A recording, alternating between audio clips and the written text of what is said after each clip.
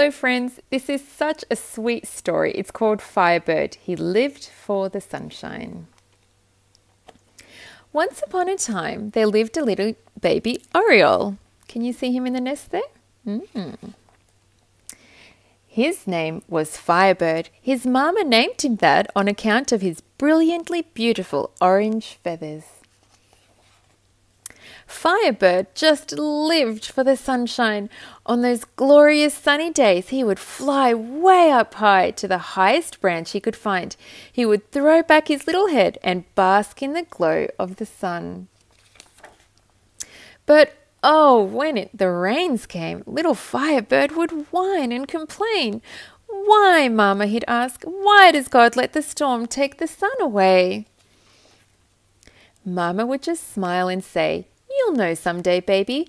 Then she'd get that faraway look as if she were looking straight up to the sun. "You'll know when you take a walk on the clouds."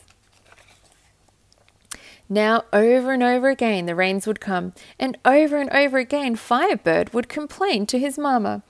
Until one day, a huge storm rolled in, and Mama had a different answer. "Firebird," Mama said with a nod toward the clouds, "the answers are up there waiting for you, but you're going to have to fly on up there and see it for yourself." Little Firebird was so scared. He hadn't used his wings much at all, and now they trembled at the sight of the storm clouds above.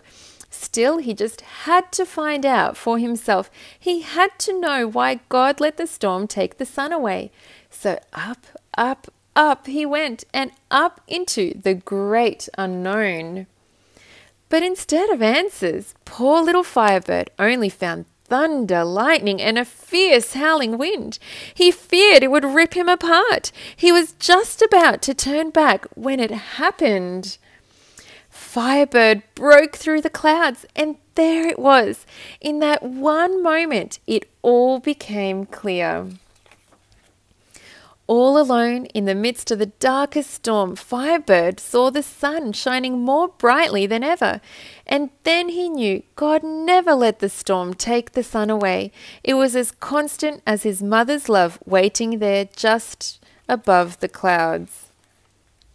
Little Firebird never forgot that moment, even after he was a big Firebird. He still loved to bask in the sunshine, but more importantly, knowing the sun was always there, Firebird had learned to rejoice in the rain. There he is, happy, just like us.